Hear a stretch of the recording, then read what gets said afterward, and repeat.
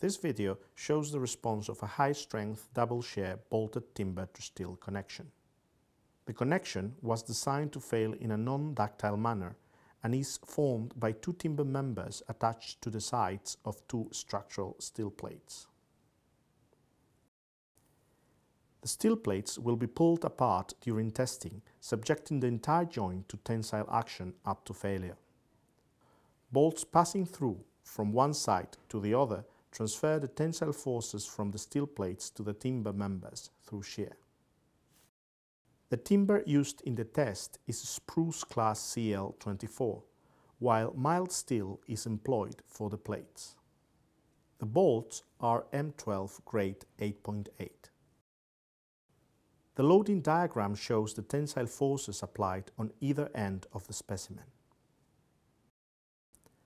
Now we are starting to apply tensile forces to the specimen.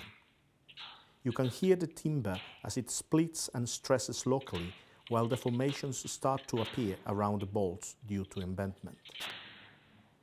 As expected, the failure is brittle and involves a mixture of direct tensile failure on the timber element as well as splitting along the outer bolt line.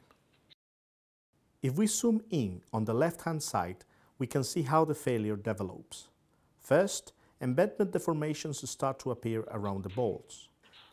Then a clear tension failure on the timber member happens outside the connection, followed by splitting fracture of the timber.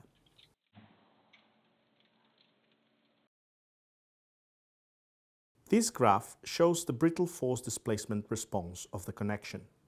The response remains linear up until the capacity of the connection is exhausted at over 350 kilonewtons. In practice, these types of failure modes are usually prevented by allowing yielding in the steel components and hence enforcing a more ductile failure mode.